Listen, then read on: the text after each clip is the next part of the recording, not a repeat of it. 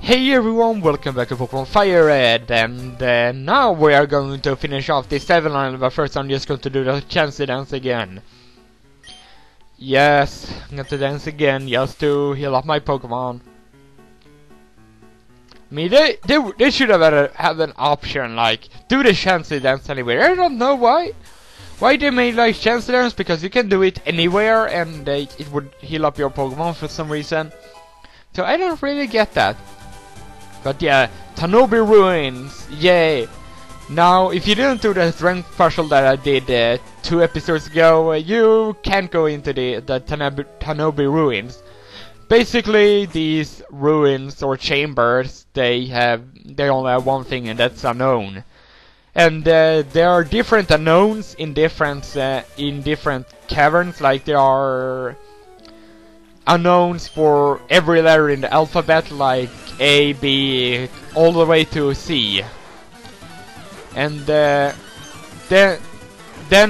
when you have caught all those Pokemon, I think you can catch a question mark and an exclamation. You know what I'm talking about. Exclamation mark. Unknown. And the homework got 52 by defeating this ruin maniac. So yeah, there are different chambers all over this place. This is another one of those places where you can find Mantine in Pokemon League Green, I think. If I'm right. I think Skarmory is in FireRed. And the Repel's effect wore off. Just going to put on another Repel. Not the Hyper Potion, a Max Repel. And here's another trainer. Clifford is teaching me how to paint.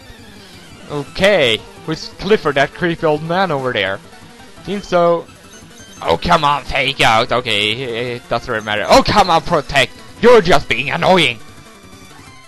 And you have extreme speed too. Great, you're showing off all the moves that you have, and you do crap to Arashi because Smeargle has not actually non-existing attack. It is just like a gimmick to Pokemon with Sketch, but it can be really good if it pattern passes out like a belly run. Then it's like a belly run to a Pokemon, then it's going to be really, really dangerous, that Pokemon that it pattern passes out to.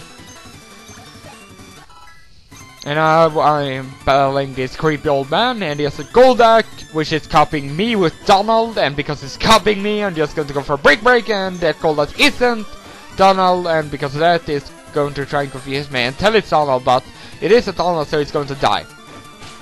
So yeah, excellent work kicking. How extraordinary. I'm not going to comment that. Let's see.